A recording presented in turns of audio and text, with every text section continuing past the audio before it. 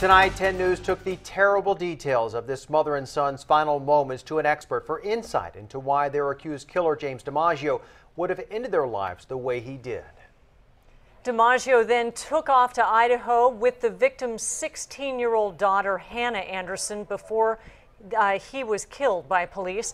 10 News reporter Dan Haggerty is joining us now from the Live Center with the message that DiMaggio may have been trying to send with these crimes. Dan? Yeah, Kim, Steve, these documents are detailed, they're frightening, and they tell volumes about how these murders may have played out.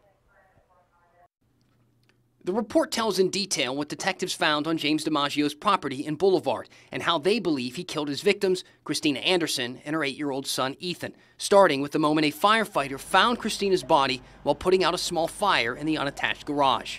Her legs were bound with a white zip tie. She had duct tape covering her mouth and neck.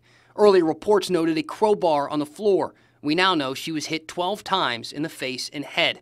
Both of her arms were hit too, the bones broken in her right forearm. It also says that Anderson's throat was cut through the duct tape, but investigators think this was done after she died.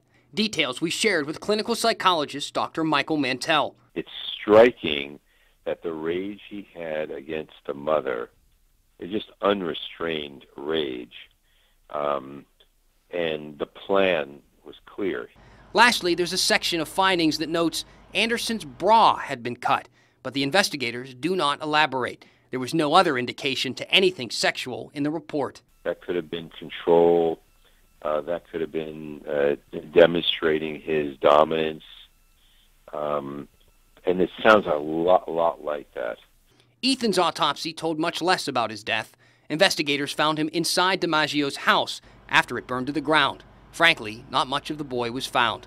The report says that no cause of death could be determined, but it also stated that there was no soot found in his lungs, possibly meaning that Ethan was already dead when the fire started, a theory that investigators have subscribed to from the beginning. And Dr. Mantell said that the rage factor, as you can probably tell, very clear in the autopsy, especially considering that they say DiMaggio killed the dog, shot and killed the dog in the same room with Christina Anderson, who was clearly given no mercy. In the Live Center tonight, Dan Haggerty, 10 News.